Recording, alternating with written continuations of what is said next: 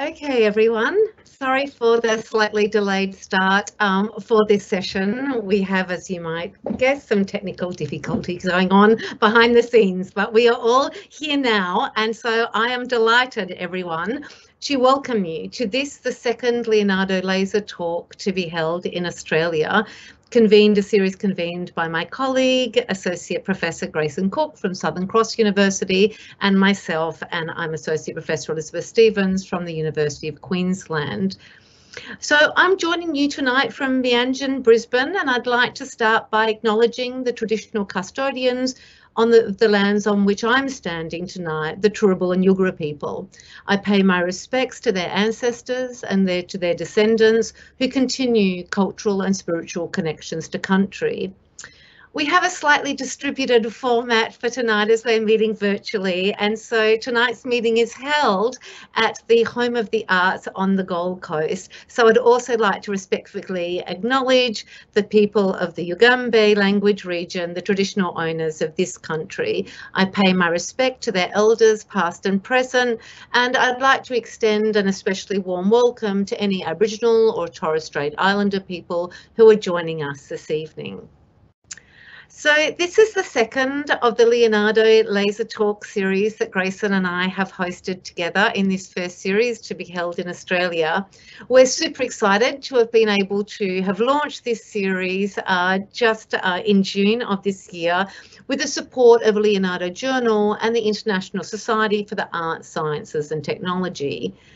For those of you who aren't familiar with this series of talks, LASER is actually an acronym and it stands for Leonardo, the journal, Art Science Evening Rendezvous. And so it's an Art Science Evening Rendezvous that we have in store for you this evening. Tonight's talk is part of an international program of gathering that brings artists, scientists and other scholars and the public together for presentations, performances and conversations.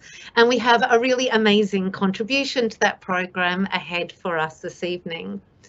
So I'm going to hand over to Grayson in just a moment, who will introduce tonight's talks, the topic of tonight and our two fabulous speakers. But firstly, I would just like to extend my most heartfelt appreciation to the team at the Home of the Arts on the Gold Coast, especially to Brent and to Sarah, for helping us transform tonight's event into a fully virtual seminar, really on a moment's notice. A number of us who are participating tonight are participating from full lockdowns in our various locations, as is HOTA itself.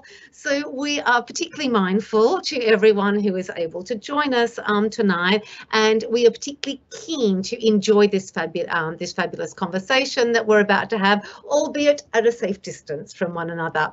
So let me hand you over now to my dear colleague Grayson Cooke, who's going to introduce our wonderful speakers and who'll chair tonight's session. And I will rejoin you at question time. Thank you.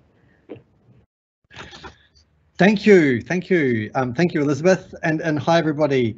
I'm Grayson Cooke. I'm with Elizabeth, very excited to be convening and chairing tonight's session. I'd like to acknowledge the traditional owners of the lands on which this event is being broadcast and received. I'm speaking to you from beautiful Nyangwal country in northern New South Wales, and I pay my respects to elders past, present and emerging. I really want to thank Leonardo for supporting the series of talks in Australia, and a huge thank you to HOTA, the staff, for supporting my pitch some months ago that we do a joint SCU, UQ, Leonardo, HOTA talk. It was, as Elizabeth mentioned, going to be a full house of in-person attendees and a raft of online people as well. And our nations and our world's many misfortunes have once again got in the way. But here we are, and I'm really excited that we're going to present, I think, a slightly adjusted format than we would have otherwise done in person. It's fair to say that speaking to a live audience frames how you might speak and show and do a presentation in a certain way, and the online context does change that a little bit. So in a way, we've moved from formal presentations to something a little closer to briefer presentations and discussion. And I hope that it'll still be an engaging discussion around the wonderful topic of plant thinking, listening and feeling as our engagement with impact upon and insights into the more than human world kind of advance at the moment in theory and practice in the arts and sciences. I think we're at a really important moment, and the opportunity to have an artist and a scientist who both are really strongly invested in this question of our relationship with plants and the concept of plant thinking and of plant expression and their rich interaction with human cultures and civilizations. This is a real pleasure. So I'm very excited to introduce firstly our first speaker, who will be Monica Gagliano. Monica is a research associate professor in evolutionary ecology. She's a former fellow of the Australian Research Council. She's research associate professor adjunct at UWA. She's a member of the Sydney Environment Institute, and she's also based at Southern Cross University, where she directs the Biological Intelligence Lab as part of the Diverse Intelligences Initiative, the Templeton World Charity Foundation. And her work has extended the concept of cognition in plants. Her latest book, Thus Spake the Plant, is available. And our second speaker, who's also worked with Monica at various instances, is Danni Zuvela. And Danni is a curator and artist whose work explores the agency of non-human others. She's the artistic co-director of Liquid Architecture, the National Sound Art Organisation, and in that context, she's helped generate a context for artists working with sound and listening, developing research-based investigations into sonic phenomena, sound as a social currency, and political acts of listening. And since 2018, she has been working on a curatorial project, Why Listen to Plants, which encompasses exhibitions, performances, workshops, publications, and educational curriculum. As an artist, her Seaweed Society project cultivates an appreciation for seaweed from a queer ecology perspective, and her Orchid House project listens from the perspective of endangered species. I'm really excited to have you both here speaking to us, and I'd like to kick things off by passing over to Monica to make the first presentation. Thank you so much.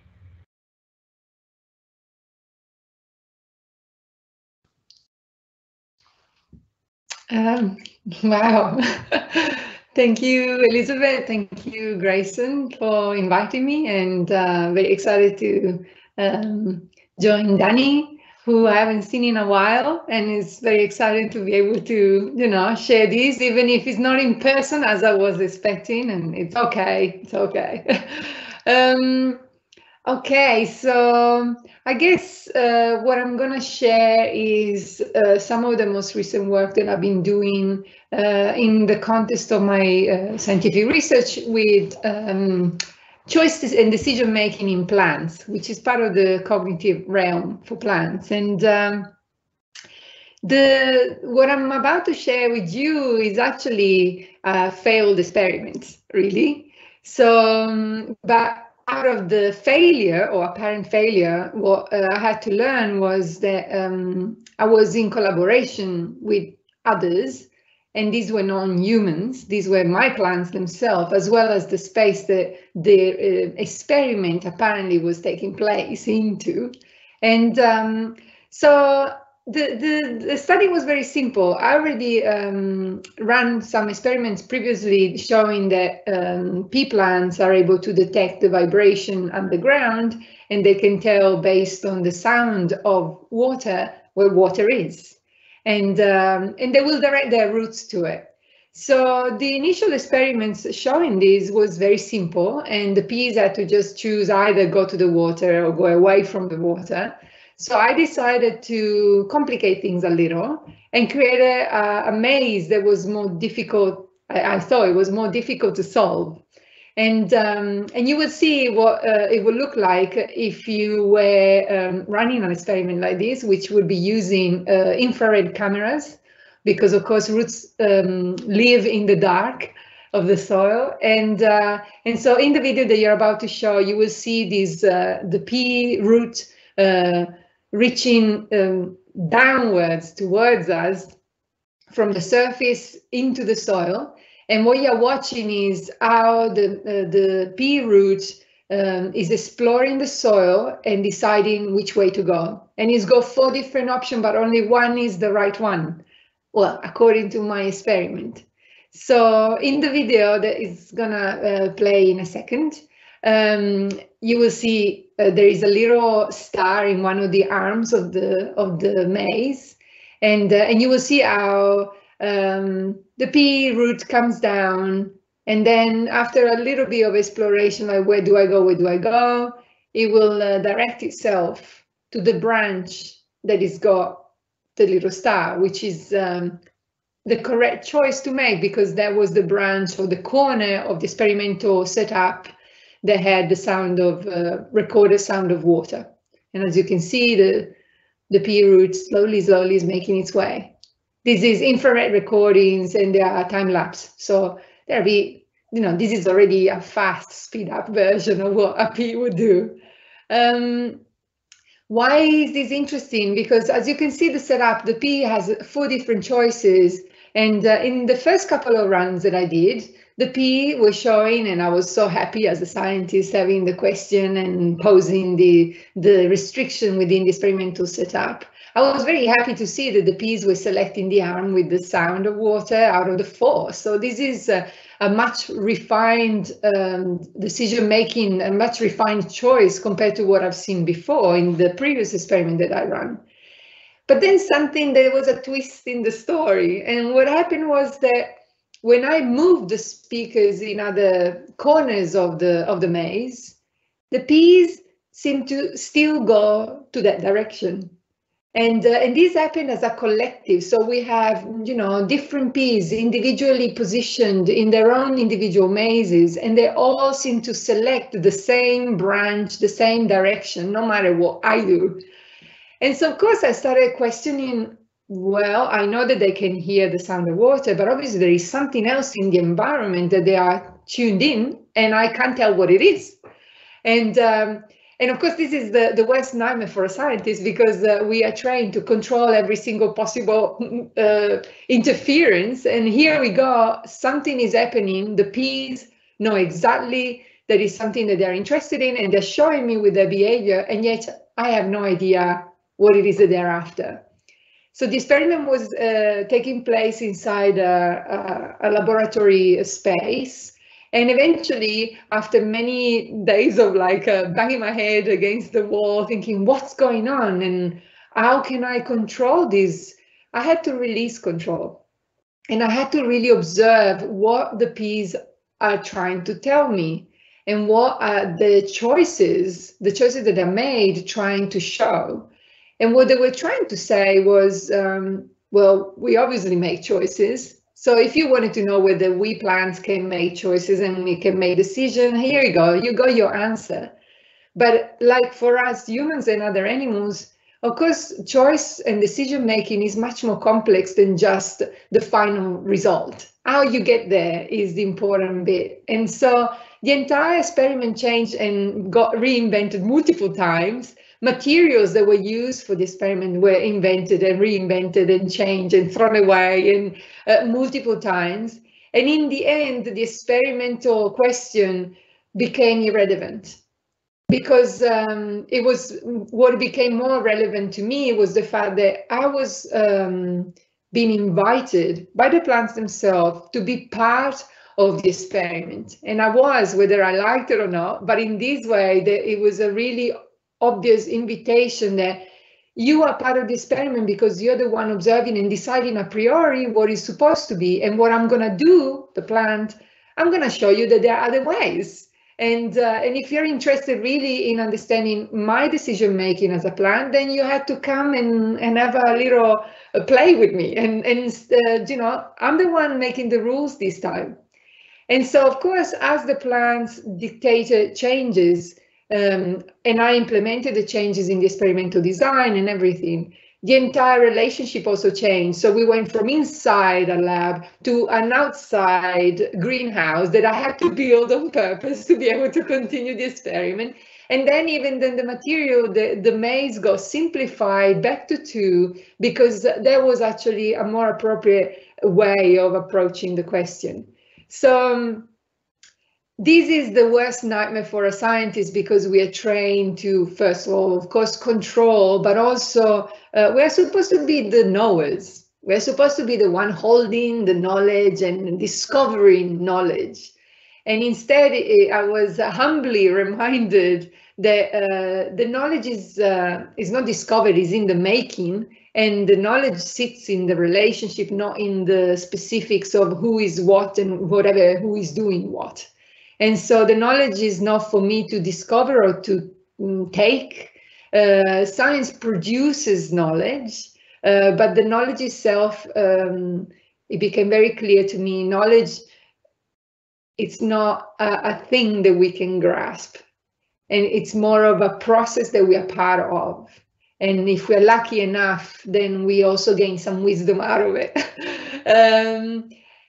And I might leave it there. So, because of course, I know there are lots of big themes in this conversation, and I want to make sure Danny's got some time to put her thing in there, the spinning. So, Danny, if you want to take it, or yours. Thank you, Monica. Can everybody hear me okay? Are you hearing me all right? Yep. Thank you. It's, I would rather you just kept talking, but the sooner I get my talk done, the sooner we can get back to our conversation. So please, I'm just opening my tray now. How's that going as far as the presentation goes?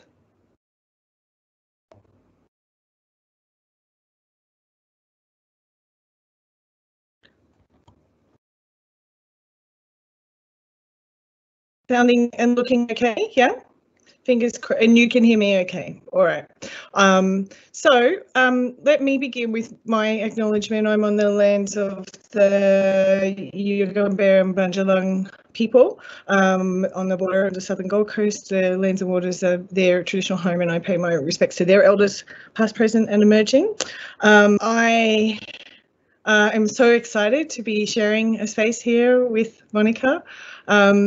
Again, it feels like it was only yesterday that we did a project right here at HOTA in the same space.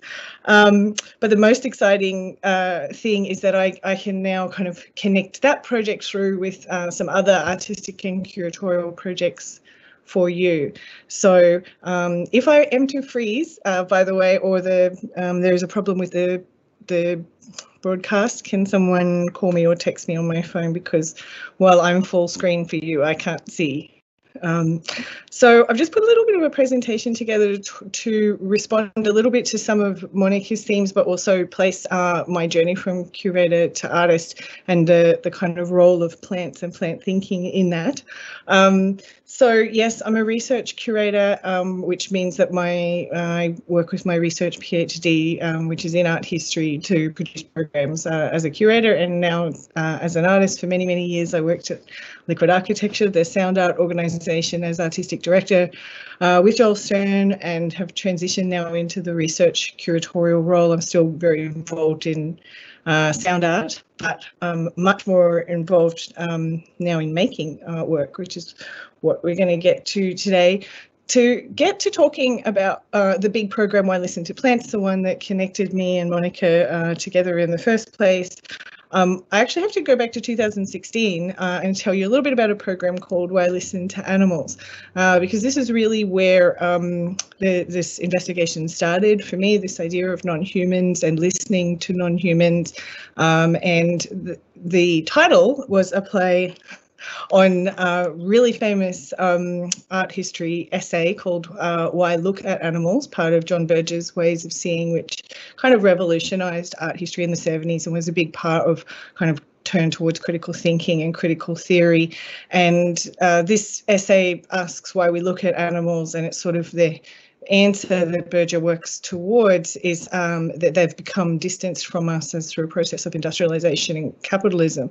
So early folk had no need to place themselves inside a zoo to look at animals because they live side by side with them, and it's that growing distance that has led to this lack of comprehension from on both sides. And Berger actually calls that the abyss of incomprehension.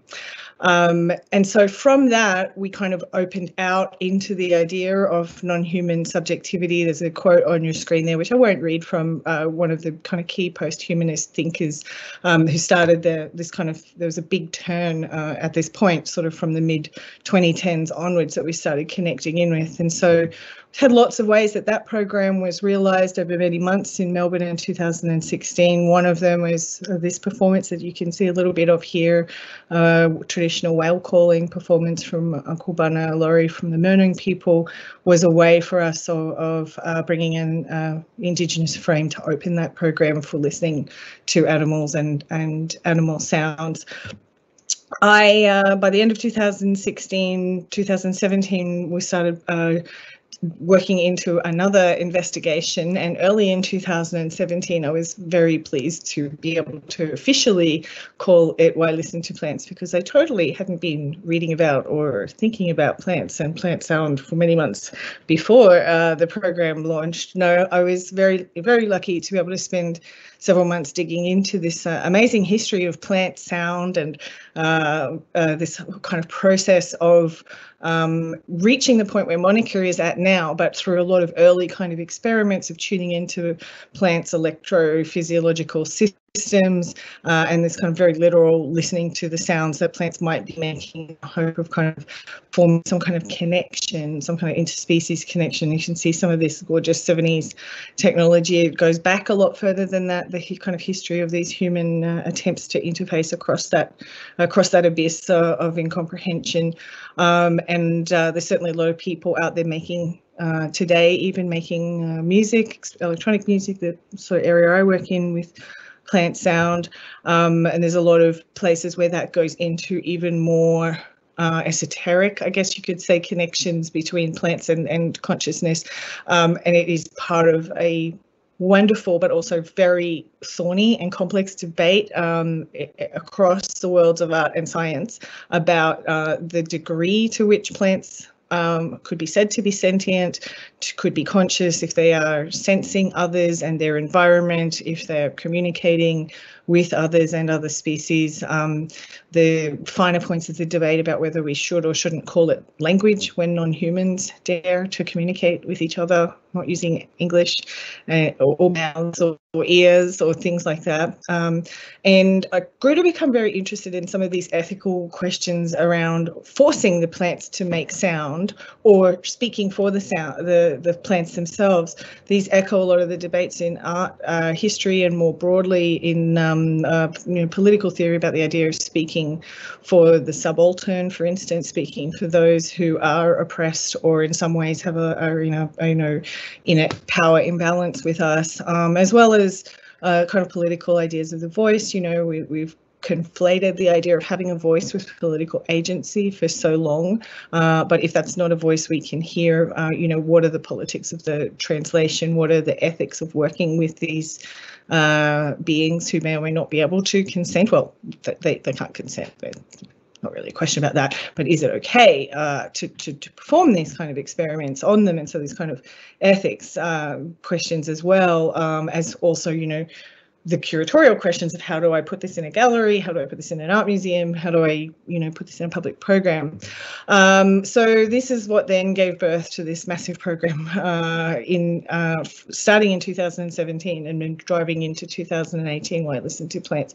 So what I thought I'd just really quickly do for you in the remaining little bit of time here now is rip through that program via this amazing figure of Monica Gagliano, because there were so many texts and so many thinkers and so much that went into that program, but at the end of the day it came back to her it was about her, and she was the star of quite a few of the programs, which was extremely fortunate for us. I actually, in the process of putting this talk together, went back through my old emails and chats with my co-director, Joel Stern, and there's an email from April where I said, Joel, you know Monica, who I've been going on about, she has a new book coming out and it's called Why Listen to Plants? No, it's called Thus Spoke the Plants, and it's going to be in our program, and there's just like so much excitement coming off the screen from hearing that there's someone working in the same way of across the art science divide, if you like. And so Monica's work, some essays in the language of plants, and a book of anthology she's put together, as well as Thus Spoke the Plant, became a really kind of touchstone throughout the whole program. And one of those was this sort of sense that Monica was kind of intimating it before, of this letting go of not necessarily knowing how it might happen, trying to use some of those teachings that come through in this book of Monica's. If you are interested, I really, really recommend you have a read. It's pretty special. There's a few copies floating around out there.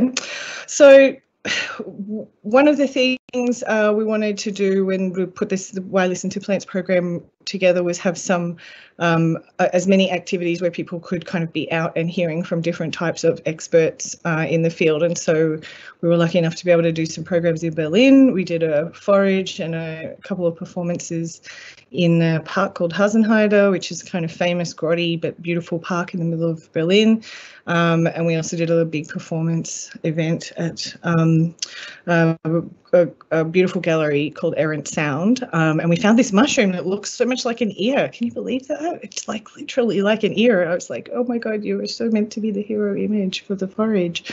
And we had dumplings and soup, and we had beautiful Korean artist Sun Jim there, who took us through a kind of like experimental material listening project. And then by the time we got to the gallery, the works were kind of more based around sound and electronic music, as well as a literal conversation with the plant there on the left. Mikiko Yamamoto did a kind of meditation where she spoke to and with some different plants. Felicity Mangan and Christina Erdl-Shirley mic'd up some plants with their electric piezoreceptors, so they were sort of processing that sound for their music performance. And Nathan Gray on the right of your screen there wrote a really beautiful lecture performance forecasting a world where the plants have taken over after a kind of apocalyptic event, and the way in which those plants might structure a world where they're the boss. The station is in the process, that work of his has been in the process of being turned into a publication, so I don't want to give too much away about that.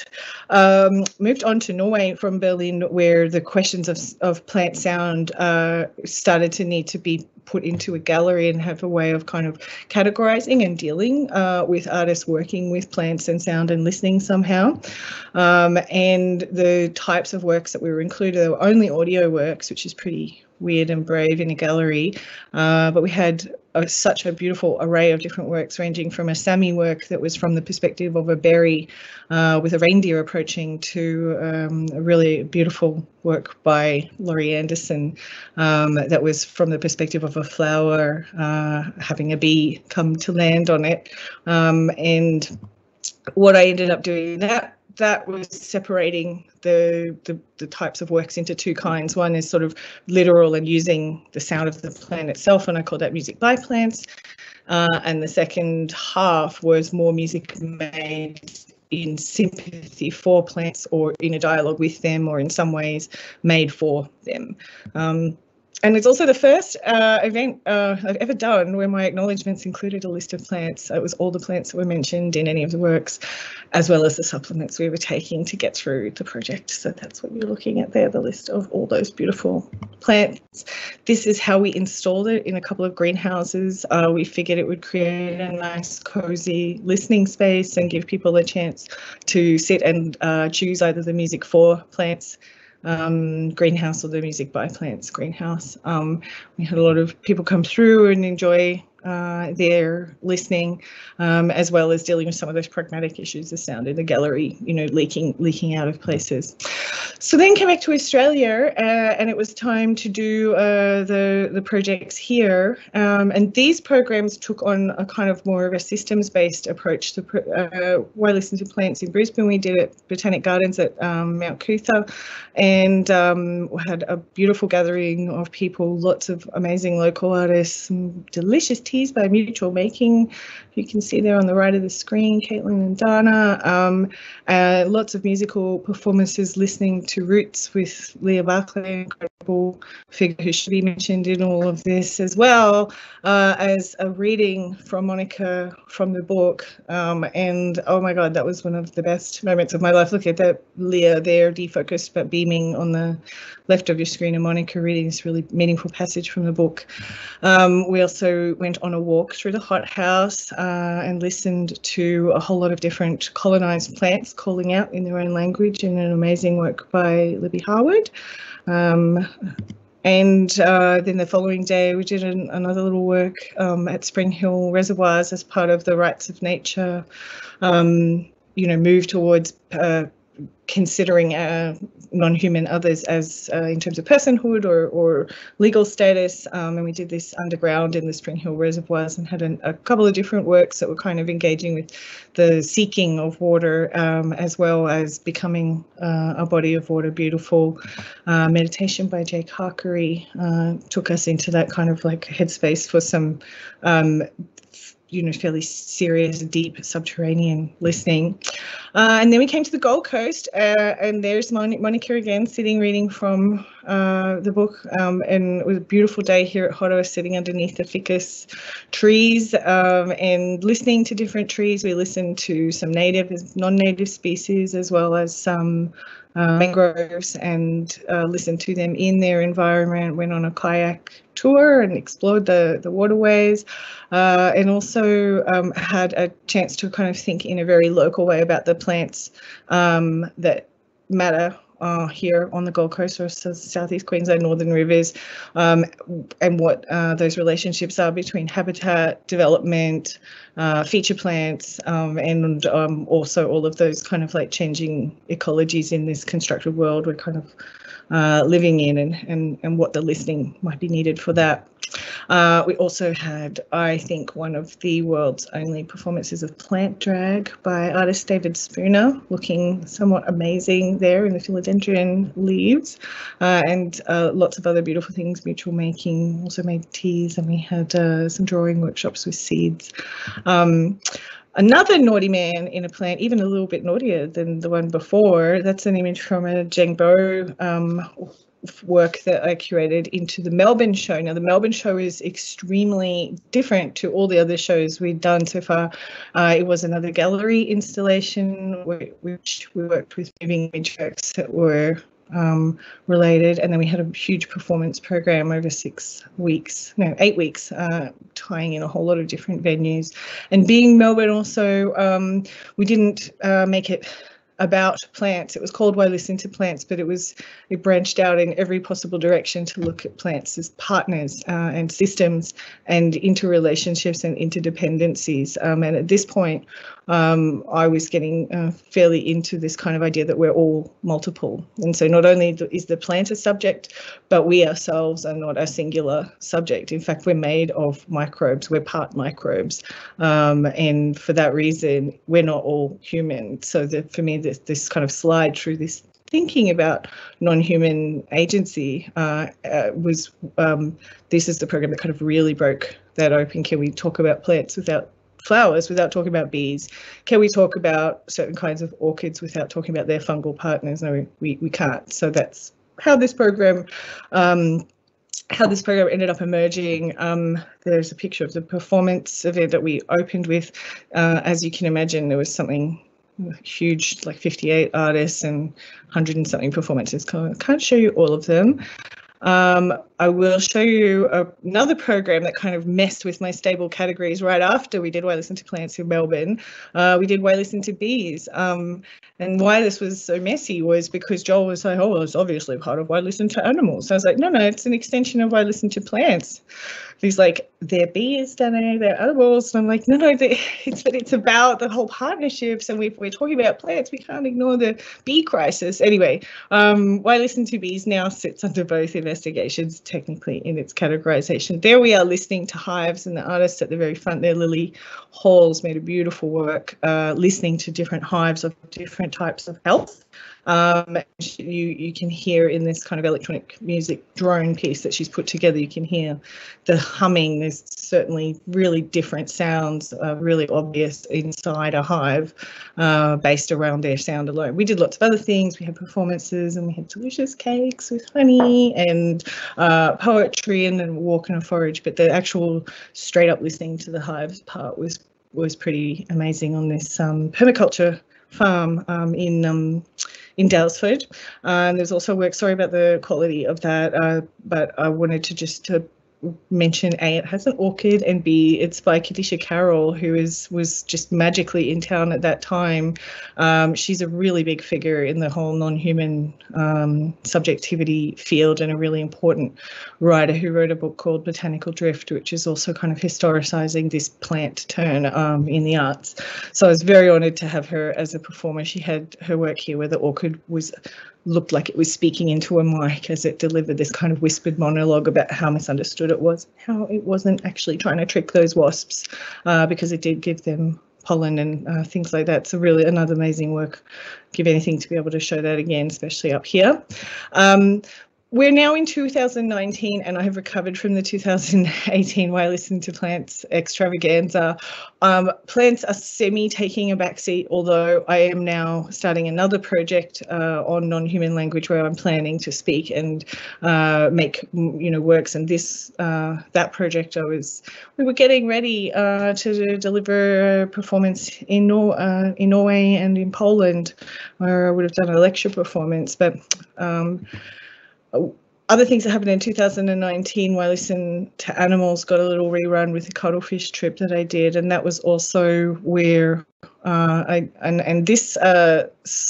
this particular point was where the questions around ethics and kind of trying to listen to others and what the problems and what the problematics are of listening and being in the space of others, being in their life world. As mentioned in that gracious introduction, Grayson, thank you. I also got involved with the Seaweed Society. There we are, enjoying some seaweed and Mandy Quadrero's amazing work at IMA last year at the back. And that was the kind of opportunity to not necessarily need to have a program outcome, but be able to do this kind of like artistic and creative and scientific research together in different kinds of settings and places. And I know seaweed is not a plant. It is plant adjacent, though, I would say, plant friendly, and it's not the hugest leap across to the algae from the plant world. But there are some plant purists who are like, you can't include seaweed in what you're talking about, Danny. We do a lot of like looking at and playing with seaweed. Yes, that is a rice cracker with seaweed that the girl is about to look at with a microscope over there. And then there's also this kind of idea of like trying to push seaweed to the front of a conversation where we are obviously, needing to talk about climate change and needing to talk about carbon capture and more sustainable modes of agriculture. And so that project has kind of absorbed a little bit of some of the energies from Why Listen to Plants. On the other hand, seaweed started to bring about a different turn in my career. So I went back to Norway a couple of times in this period, was really delighted to be invited to the International Kelp Congress, where I was part of an artist residency. First time I'd been on a residency in about 10 years as a creative rather than directing it myself, and I discovered it was actually very nice. I really enjoyed being an artist. I really enjoyed making work. I enjoyed putting a score together for a performance with all the people from the residency. Came very naturally for me to get back into projection and light work that I had done years before that, and of course all of the sort of like human research and post-humanity stuff was starting to come together in this work as well. And I found a lot of people in this kind of artist, curator, researcher space, especially in the north of Europe, where there's a lot kind of happening there. I am also mentioning this and my next some of the work. There's some of the little things we used in the projection and the performance. We sort of put the camera over everything and projected different areas around the space. But then I got to this point where it was early 2020, I was back in Norway as part of another project that I had sort of put together coming out of all of this, the Why Listen to Animals, Why Listen to Plants, as well as Seaweed Society, a project called Non-Human University, which is a course that can be as long as you like. In this case, it was a couple of weeks, and we sort of had plans to make it a semester-long course. And there's some of my excellent students who we went on a forage in this beautiful part of northern Norway. Sorry, I know this is going to be loading slowly for you. I hope it's okay. We went on this trip to see what might still be alive under the snow, and guess what? Seaweed was one of those things, but also you find that the rocks there have a very strong energy, reminding me of the program I never got to do, Why Listen to Rocks, or Why Listen to Rock. There's a sound art joke in there. What happened after the Non-Human University? Well, I got back to Melbourne at the end, early March, and I thought it was a good time to pack up my Melbourne apartment. And as we know, 2020 then kind of hit with a full force that we're still feeling now.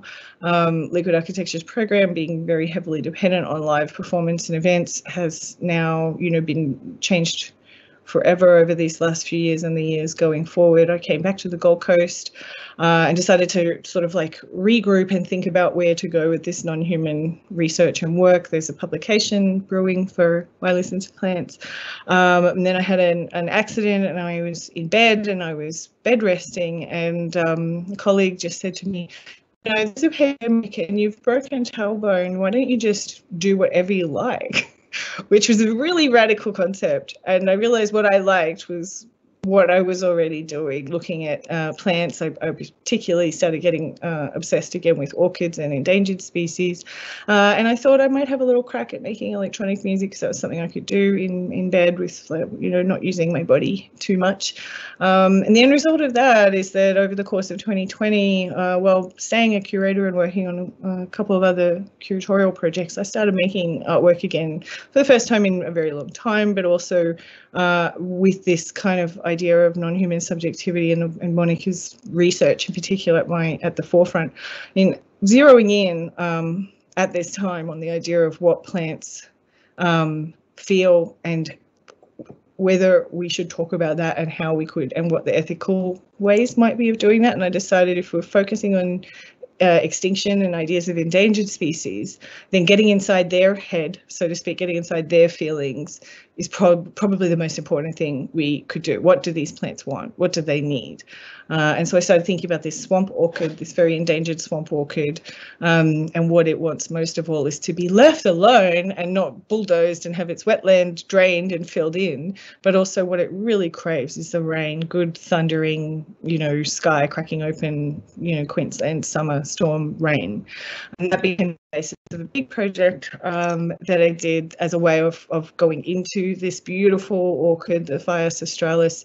It's kind of going to be a long-term project for me. Made a lot of friends with gardeners. I got to drive out and visit orchid societies. And once the pandemic lifted and I was walking around again, started connecting with different types of people, ranging from scientists and rangers and tissue culturists through to completely random folks who just happen to have a little greenhouse or have an orchid house or have a way that these plants have been kept alive. They might not exist in the wild. If they do, they're in so few spots, they're critically endangered, and we should never tell anyone where those spots are for obvious reasons. But there are quite a few of them now in the greenhouses of people who realise how precious and special this orchid is. It's very big. It's at least a metre, and it grows in the ground and it has these huge, big perfumed heads. I was thrilled to be given an invitation to present some of this work at Bleach have to say a big, oh my God, so sorry, Bleach 21. I'm really sad to hear the news today, not surprisingly, that the program isn't happening. I'm very, very grateful to Bleach for the opportunity in 2020 to put my money where my mouth is and get this plant listening, plant sympathy, plant feeling work out into the public. I made a kind of little garden with a sound piece and some experimental lighting to kind of bring about the feeling of this orchid in its habitat, and keep kind of commenting on the mixed habitat mixed environment we have here on the Gold Coast. That project has now grown into another project about what the Phyas australis wants, and believe it or not, what this orchid wants is for us to throw a dance party. So that's what we're going to do. It's going to be a bit more complicated than that, obviously. It's informed by the kind of sub-bass, the feeling, the kind of organ rearranging deep sounds that you get with a really big sound system, part of dance music culture, but also part of where sound goes from being something oral to something bodily or felt. And it's also a way for me to tie in a kind of long-running interest and connection with the deaf community. And so it's a collaboration with Auslan Creative and the Auslan Festival, and the sound composition is being a collaboration between me and some deaf folks, in particular an amazing activist, thinker, consultant, writer, Sigrid MacDonald, who is a really terrific collaborator on this project, and someone who's helping me understand sound from a perspective beyond the immediate audio, but all those other implications of it as something that is felt, as something that has all these other kinds of presences. And that is, again, helping me to really expand the idea of the subjectivity of this plant. We have moved that project into outcoming in 22, as so many projects are now doing, and as are we doing. And then we're doing a reading group called Slow Release over this whole next year period before the exhibition and performance in the gallery with that house party in September 2022. So we're going to visit wetlands. We're going to go to some places where regeneration is undergoing. We're going to have lots of different little bits and pieces and workshops. Message me, get in touch if you are interested in Slow Release or in the Orchid House Party Deaf collaboration Lismore extravaganza for next year, but I'm happy to say that has been a natural extension of asking this question that has led on from Why Listen to Plants, this question of what does this plant want? What does this plant feel? What does it need? What's its rhythms and desires, and what can I do about that? So that is where my practice is at now. Thank you for listening to me. I think that went a little longer than we had planned. I'm going to go over from share now so that we can get back to the group. Fantastic. Look, thank you so much, both of you, and Danny, for that beautiful walk through really rich images coming out of many years of projects. And it's really great to see that, at the core of it is a collaboration between you two, a great regard for each other's work. And it kind of leads to the first question, I think. I really appreciate that set of images, because it shows you this whole set of kind of a sensory apparatus that have been used to investigate plants in different ways. And it opens up both a technical question, what are some of the tools and things that we might use to gain insight into X or Y, but also a kind of, well, what does this question of a sensory apparatus mean? What does listening mean? What does speaking mean? Yes. And so I guess it opens up a kind of a sensory and theoretical question. So Monica, I'd like to begin by asking you, it's from Danny's talk, there's very clear sense of the ways in which kind of scientific inquiry, language and tools have given artists a way of inquiring into plants, plant life and cognition.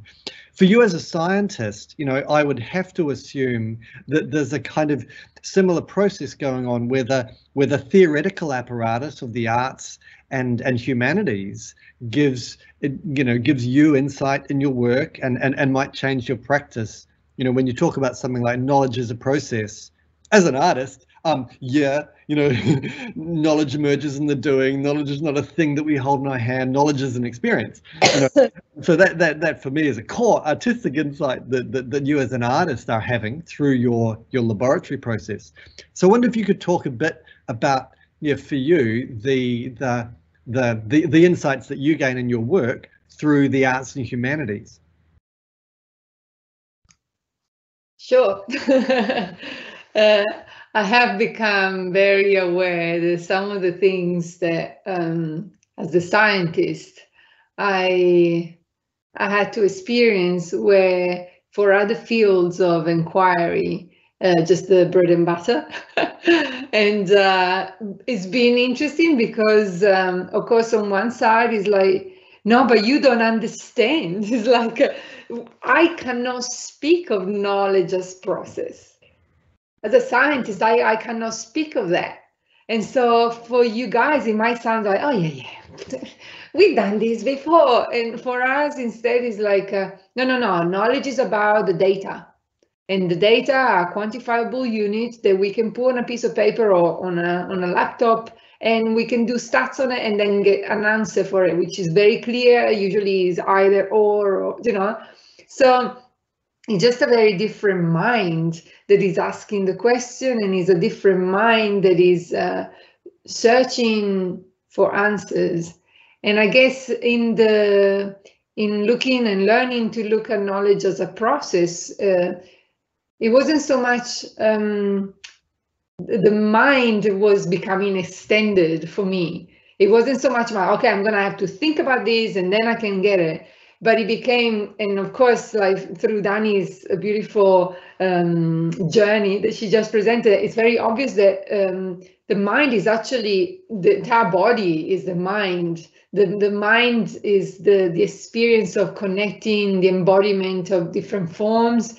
And so in that sense, the apparatus includes the body itself of the scientist in the room, as well as the air that the scientist and the plants are sharing. And so, but this kind of, this kind of conversation, I would say they are quite heretical still for science, because what it means is that there is no way to control. And what it means as well is that the arts are a very good example of how to reinvent the same materials that for science we're so attached to. They need to be working in a particular way. And I mean, even with these experiments that I briefly outlined, I used materials like foam boxes and perspex and plastic parts. And when the experiment started failing, and failure in itself is part of the journey, because even the fact that I should feel failure is like, how can you fail? You're just searching and learning. So how can you fail? But we do, because our training imposed the idea that as a scientist, if I'm a good scientist, I should know how to design an experiment that is going to work. And so failure is kind of not acceptable. Like it becomes a very personal thing. And but the materials, they like, one day I was like in tears thinking of like, look at all this foam that I'm using and this plastic, and how do I justify taking these materials which are so polluting, and yet I'm talking about, oh, the plants are amazing, and they got these here is the picture that you can see of my beautiful foam boxes. And my beautiful colleague, who is an ethnographer, and actually was in conversation with Christy, she's at UC Davis, that I was able to crack open this head and see a bit more what it was that was bothering me, but I didn't have the words to verbalize. And so she came to work at as an observer, basically, of the making of science. And so she was pointing out, like, wow, you know, look, this is a very creative process to come up with like a maze that works with cameras. There is technology involved. There is, it's a creative practice. And yet, you know, if my creation doesn't work, I feel like I'm failing. And so I'm already failing in the first place by thinking that there is a possibility for failure, and by thinking that I'm the only one involved here. I'm the only one responsible for this. And which again is contradicting the very idea that I've been, you know, writing about, of plants as agency, as subjectivities, and as bodies that actually decide and choose, and intelligence, basically. So it was a very beautiful learning. And also, at the same time, there was the issue of like, how am I going to publish this now? Because of course I can't publish, here is my failed experiment, and thank you so much, but I learned a lot. And so actually, Christy and I decided to write exactly what happened. And the paper has just recently been accepted, and I'm very proud of her. She's so sharp, and this is part of her PhD work. And the paper is about, looking at the feeling of not knowing, and what role does it play in the making of science, in the production of science. And so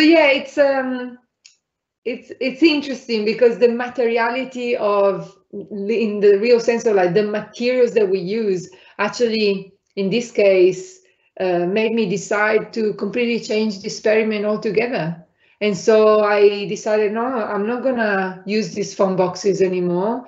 And instead I used it to plant like my own veggie garden at home, so that I wouldn't waste them, because then there is of course also that question of like, oh, so good that you're not using anymore the foam boxes, but the foam boxes are there. Again, like the same way as you as the scientists are there when the experiment is taking place. So there is nowhere to go. There is no place where you can put the rubbish, and there is no place where you can not put yourself in. You're always present, and everything else, everyone else is always present. So yeah, lots of, sorry, I think I lost track, but it's like, because it still overwhelms me, the idea that how to translate this through the really quite narrow edge that science allows. And in a sense, I'm very envious of the artists, because they can take exactly the same edge and then just throw it away, throw it around, put it upside down, and create amazing stuff that actually does bring up those questions the same way, or perhaps even, I would say, in a more powerful way than I can do. So, yeah. Very good. Thank you. Thank you. Spoken like an artist, Monica. Look, you know, I should have mentioned, by the way, audience, please, you have a Q&A function in your Microsoft Teams interface somewhere. I expect there's a question type little chat box thing. Please feel free to pose questions or add comments for our presenters, where we can see them as they turn up, and are very glad to address them. So please don't be shy there. We're into the freewheeling discussion part of the evening's entertainment. Something that comes up very strongly, I guess, really in both of the presentations, and again, this kind of concatenation of tools and modes of inquiry, is the question of the experiment. You know, obviously the arts and sciences are very invested in experiment and the experimental process. I happen to know this is also an area of expertise of my co-convener Elizabeth, who has just finished an ARC Future Fellowship on this question, and is no doubt burning with questions and comments of her own. So I might pass to Elizabeth for the next question or comment. Cheers. Thank you, Grayson. Yes, indeed. absolutely wonderful presentations from both Monica and Danny tonight. And Grayson's right, I'm dying to jump in and ask you a whole bunch of questions about experimentation and failure as well. But I'm also mindful, because I invited people, Grayson, ahead of time in the chat to contribute their questions to the chat. And there are some that have been sitting there while you guys have been talking. People have been asking questions. So instead of taking my role as chair and the opportunity to ask the questions that I would like to, what I'm going to do is nicely turn to the questions that we have in the chat function, so that we can draw in our virtual way some of the comments from the audience as well. And in fact, the first question is precisely on the topic that you two were just talking about, Danny and Monica. And so the first question that we have is from Luana Sky Davies, who asks that she would like to ask both Danny and Monica whether you have any tips on art-science collaboration and how we might work well together to create generative solutions to the accelerating loss of species that we are currently experiencing. So do you guys have anything to, Monica, Danny, that's a question for both of you. Do you have anything to respond to that one?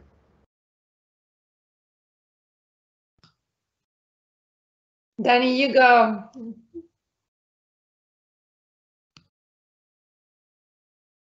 Am I unmuted? Voting very slowly at my end. Art science collaborations. Well, I hounded Monica while she was away on field research, and I was like, I know you're like in a tent with no Wi-Fi, but can you please get back to me? I think one of the hardest things is actually a really boring thing about just trying to manage different types of schedules. Academics and researchers are, incredibly busy, and when there's field work in there, it's very difficult. But it was also about working out the language across the collaboration, as Monica said. Like, it's so rigid in the sciences in particular, and there's so many protocols, and in the arts it's often kind of the opposite. And we both have an idea of what it is when we're doing an experiment, but one of us can publish it and one of us can't. My sister is a scientist, and I do remember when I was doing research into experimental film that she kind of would snort and say, "Do you even know what an experiment is?" And yet experimental in the arts is almost always a byword for the most cutting edge, the most important, the most engaged with critical theory, reasoning, philosophy, contemporary developments in, intellectual philosophical life. That's the expectation of contemporary art. So like Monica was saying, we can meet in the zeitgeist where we're all interested in the non-human, but actually making the collaboration work. I'm so glad the questioner brought up endangered species, because I sort of feel like that is a ticking clock for all of us, and personally where my career is going and what I have done to try to forge collaborations. I have quite a few now with scientists and normies, people who are not working in the arts. One of those is about bringing other people into the collaboration, the general public, and trying to turn it further outwards so you get maximum kind of attention. I did a couple of radio interviews for Radio National, and I've had lots of people connect in with me because it has so much reach, and it connects outside the art world. The art world's very weird. Science might be similar, echo chamber, lots of people feeling really good about where they stand on the issues, but not really necessarily being able to make those kind of broader approaches. What do you think, Monica? I mean, you've done a lot of artistic collaborations. You've had the collaboration with Leah Barclay for a long time now, amazing sound artist, and lots of other things. How do you think we can make it work to generate these kind of solutions that the questioner was talking about? Yeah, I mean, when I collaborate with artists, I feel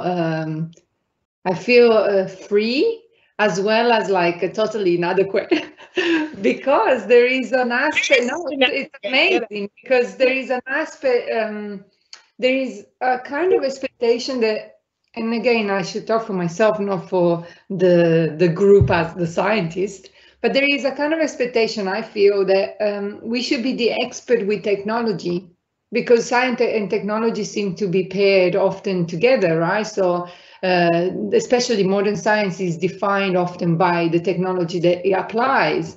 And yet, I find that the most incredible techie people are actually the artists who build their own technology and make up. And Leah Barkley is an amazing example of that. But there are many other artists that I worked with, like Kat Jones, and like to speak of the Australian contingent, like they are like geniuses. And it's like at that point I'm like, yeah, I just know how to use the machine that gives me, that spats out the number that I need, and it feels really like sad and like.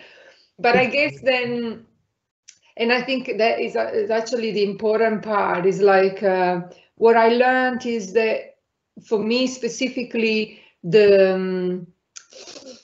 because the language of science still has a very strong voice in our society, for me to be the one carrying the conversation outwards on behalf of the team of artists and scientists working together, and carrying it into a forum or audiences that they probably would never, as you mentioned, they probably would never really hear about it. Because I'm a scientist, seems to give me a platform that allows for that conversation to be delivered. And so I kind of sneak in there both my scientific understanding and then trying to do justice to the work of my colleagues as the artist. And often what I find, which is exactly what you pointed out as well, Danny, is like that, you know, people, the general audience, as we call it, are actually very keen and very ready to be involved. And it's just, again, it's just almost like, no, but science is done in a particular way, and maybe the arts do the same. No, you're not an artist, you can't have it. But the general audience is ready to play. And in fact, one of the projects that I've been cooking and it's getting there, and it is, of course, involving Leah Barkley, as always.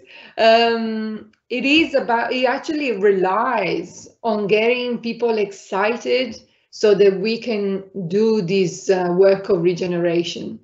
And it is using sound, it is using partly, the scientific knowledge that we have already. And it's just, it's a matter of putting it together in a new configuration that for some reason we haven't thought of. And I think the only reason why I'm able to see it is because I've been collaborating with people who look at the same things that I do differently. And so they allow me to have these insights as well into the same space that otherwise I wouldn't be able to recognize. So it's right there, but I can't see it. So I think that there is not only plenty of opportunities, but it's almost like we must, like, please, people has to be involved. And I think this is one of the keys, is like there is no scientist or no artist or no whatever coming to save us from like a total extinction of species, including potentially our own. It's like, we just like, we say that you lift up your sleeves and you get to work. So if we're losing species, well, wherever you are, you apply your hands in place, which is actually, again, another important theme for me, because, situating yourself, no matter what your practice is. First of all, you're a human being situated in time and space. And so acknowledge that. And of course, that also connects with acknowledging those that were there way before we arrived and started ripping up the place, because there is a lot of, I would say, wisdom as well as knowledge that contains some of the solutions that we're looking for. And it's just that, again, it's a little bit like it's in my mini version of the self, my little self as the scientist working with artists and other disciplines and learning to dismantle the science, not because I don't like science, but it's because science can grow too and can become something else and can reinvent itself too. I guess in a global space is exactly the same. We are all here to be creative beings. So like everyone has exactly the same potential.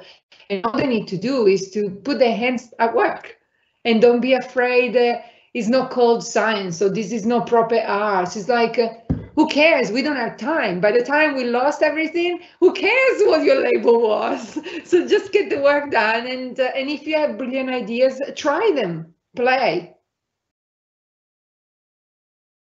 But that's it.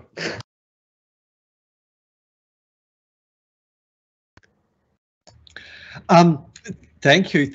We have another question here also, which a concrete question, one that may well be burning in people's minds. What equipment did you use to listen to the trees on the Gold Coast in 2018?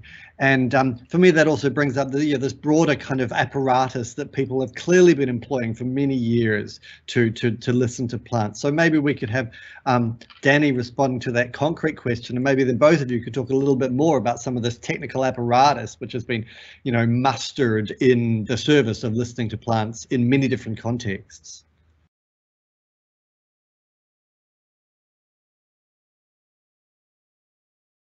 You're muted, Danny. Does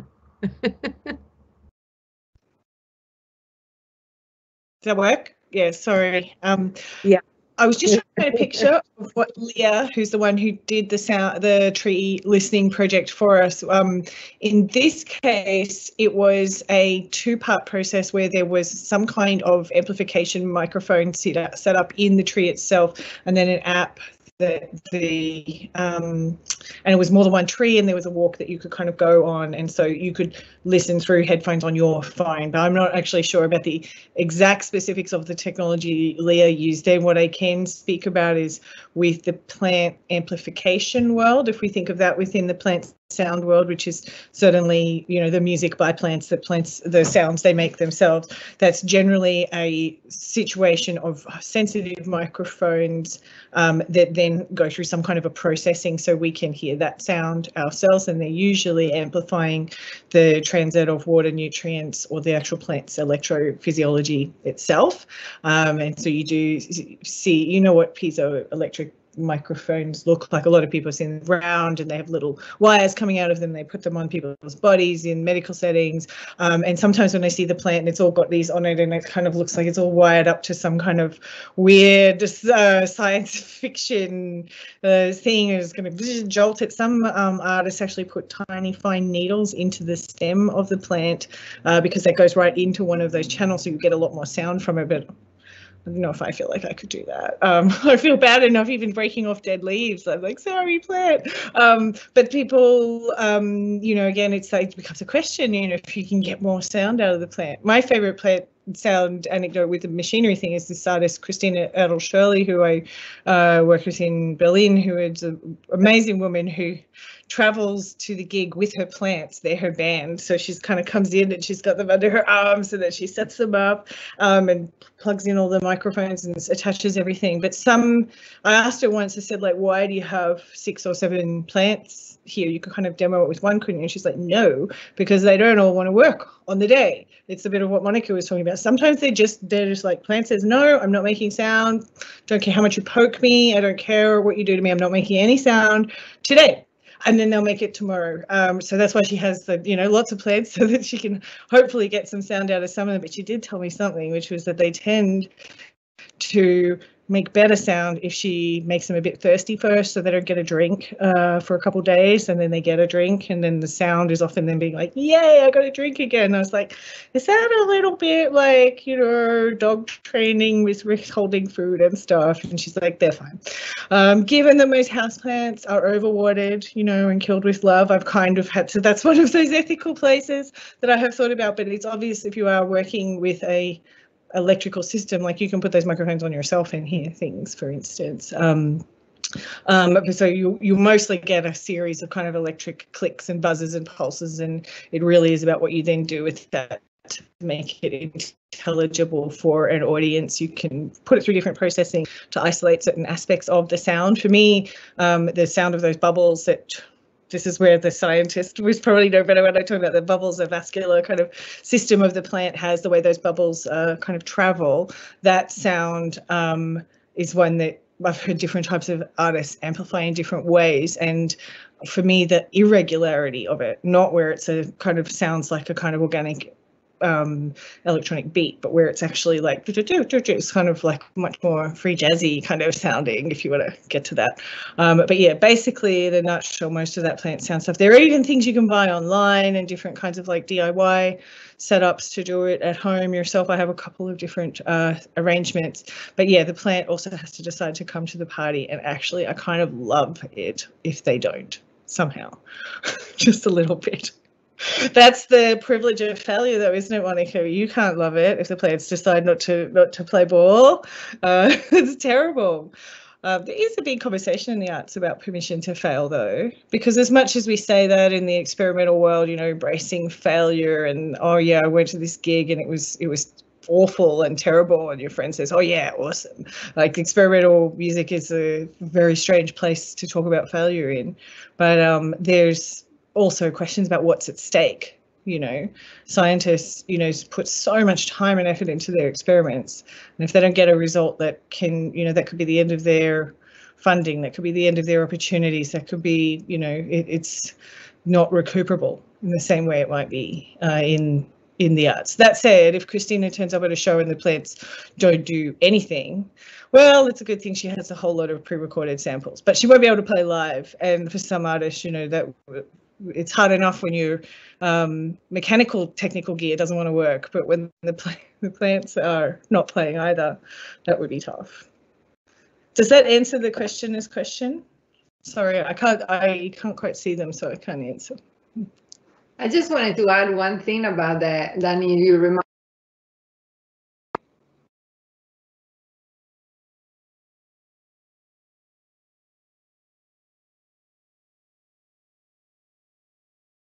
Monica, you're muted. Sorry.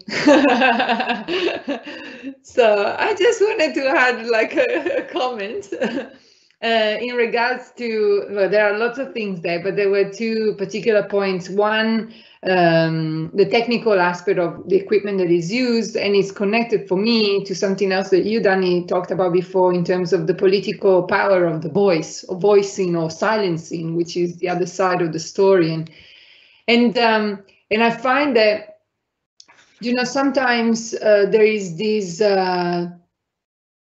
almost violent. It's an abusive desire of giving voice at all cost in our terms to those who might not want to collaborate. You know, like if a plant doesn't want to talk, it doesn't want to talk, and you should respect that, right? So, I mean, in science, of course, we use all sorts of electrodes and we put needles through things all the time, whether they're animal or plants. And electrophysiology in plants is all based on these like acupuncture needles, basically. They're really fine, but still you're going through the system. And yes, of course, you're going to get some numbers and some graphs that tell you, but you already, by doing that in itself, you have already changed the very system that you're trying to describe. So what are you describing now? Who is it really talking, if anybody is talking there? And so there is this problem for me of confounding the very voice that you're wanting to listen to by overlaying onto this other, basically your own voice, which is expressed through the noise that, oh, this is the voice of the plant.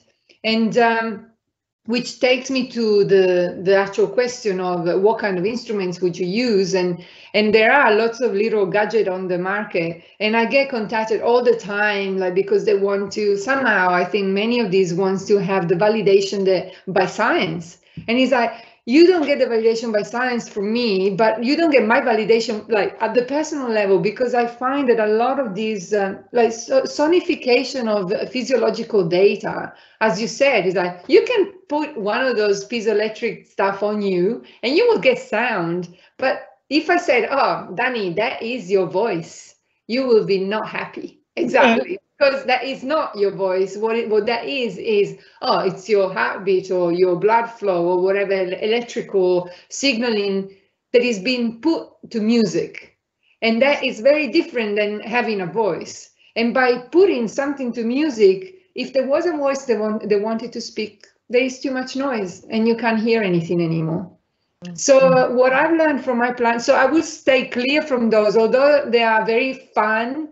Actually, there is a darkness about them that I really don't like. It's so colonial and so abusive, I find. That it's the same way we have silenced many others, including other humans, other groups of humans for so long. It's the same process. It's just that we're doing it to plants and animals and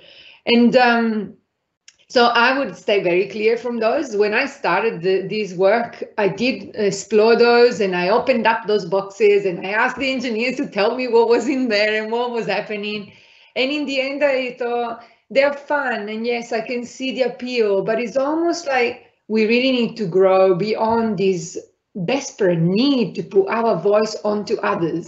And the only way to get it out of there, and in a way, this I have learned from the indigenous people that I have interacted with, the elders that I have interacted with, not just here in Australia, but everywhere. There is one quality that I found, and again, of course, this is a big generalization, but they listen, they stop, they hardly ever speak a word while you're like, so tell me, you know, you're making all this noise, and they're like, they just quietly listen, because in the space that what they're listening to, a lot is being said.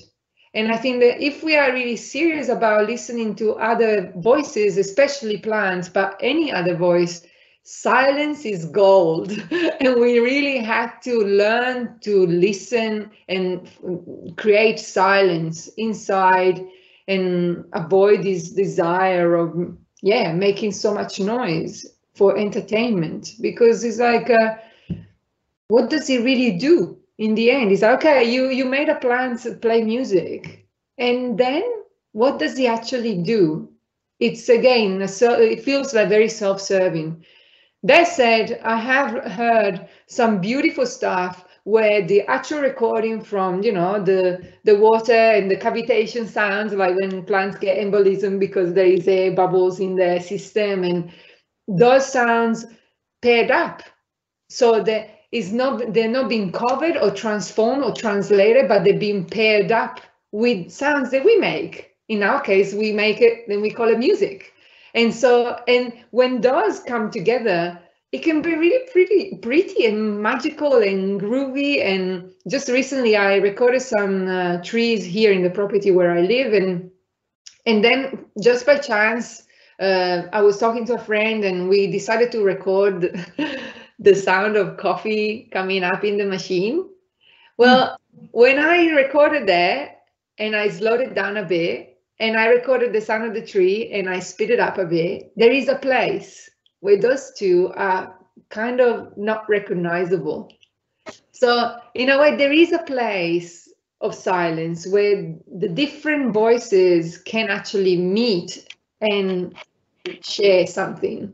And so I thought it was really intriguing that, you know, the coffee machine, which is such a human thing, you know, it's a thing that we create, and it is a plant that is being drunk over and over again, would be able to, that sound can be connected by changing slightly the time and the space of that context and meet somewhere with the sound of a tree in my garden. So it's an invitation, I think, to slow down and truly listen if we are serious about connecting with these others.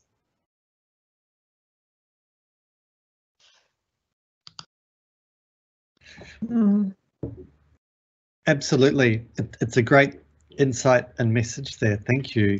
So we're probably getting a little bit towards the tail end of our session. We've got a couple of other questions and comments over here. We had a couple of lovely comments, a lot of love for your presentations.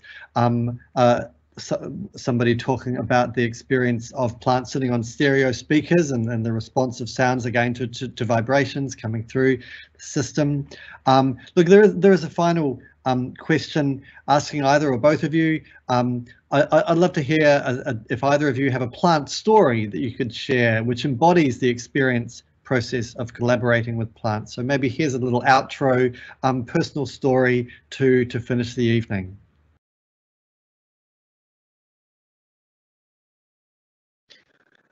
Oh, you're gonna You're going to love Monica's book, questioner. That's what the book's about. She has so many beautiful plants in that book. Yeah, maybe I'll go first so Monica could speak last, because other than to say read her entire book, my entire life is a story of different relationships with plants. But for me, the Phaeus australis is the plant that has kind of literally pulled me out of the fog of injury when I was lying in my bed, kind of a ground zero, going, what do I even just want to look at? And at a certain point when I told one of my friends that I was making a project of sound with this orchid, they were like, can't you just look at them like normal people? And I kind of get that, because they do want you to look at them. But that orchid in particular, the stories that she has to tell about the Gold Coast when it was a swamp, the beautiful tea tree swamps that used to be here and that are now filled in, and canals, and living underneath those beautiful paperbark trees, the melaleucas. That plant for me, there's a special connection there, and it would be amazing to be part of a journey where it ends up regenerated back in our wetlands, and even better, our wetlands end up protected from further development, so there's habitat for future generations of that orchid. So I would say the Phaeus australis, that one. Yes, the one you can see there with the bisexual lighting and the blue and pink and purple. That's her in full bloom last year. And I'm proud to say she had 3 babies. So that's my Phaeus, and that's my plant story. Beautiful. Well, I can see from the chat, the question was asked by Marinda Davis, who I know, and I've been waiting to connect properly for a collaborating project with her. So it's really beautiful to see that you're here. And too many stories. I think at the moment I have some plants who are just big companion, and they keep staying with me. And actually, again, Danny, you perfectly put it before during your presentation. I am very aware that I am not one, but I am a multiplicity of beingness here. And so there is a plant at the moment that is been calling my attention, and it's been interesting to slowly, because it's a big tree and it seems like it's a slow relationship. We're getting to know each other slowly, and it's the casuarina tree. And yeah, I had a couple of conversations, or she decided that she had stuff to say, and so I'm learning a lot from this tree at the moment. But I guess I feel really bad to just say, oh, this is the one now, because I can, all the others are like, but what about me? What about me? I've been with you for so long. So I think that what I would like to share is something slightly different. I went to a meeting and I met this person that invited me to this meeting in Sydney. It was a couple of years ago now. I arrived late at the meeting, so the meeting was already starting. I snuck in from the back of the room, sat quietly and tried not to make any noise. At the end of the conversation and discussion and everything, I approached the person that so kindly invited me to apologize for being so late and saying goodbye and thank you for inviting me. And this person, instead of looking at me in the eyes and looking at me as I used to do, especially in Western interactions, because I know that that's not the case for everyone, it was looking down, and it looked up and down, and it looked almost like it was trying to avoid looking at me. So I thought, oh well, maybe he's upset or whatever. And then naturally I received an email like the next day, and he wanted to apologize, and he said to me, I'm really sorry, but I could not look at you, because what I could see was like your face changing over and over again, and it looked like, and he didn't know anything much about my work, like he hadn't read my book or anything, so it wasn't like, oh. And then he said, I kept seeing all these, you look like your face was turning into different plants. And I couldn't stop. I couldn't look because I couldn't focus.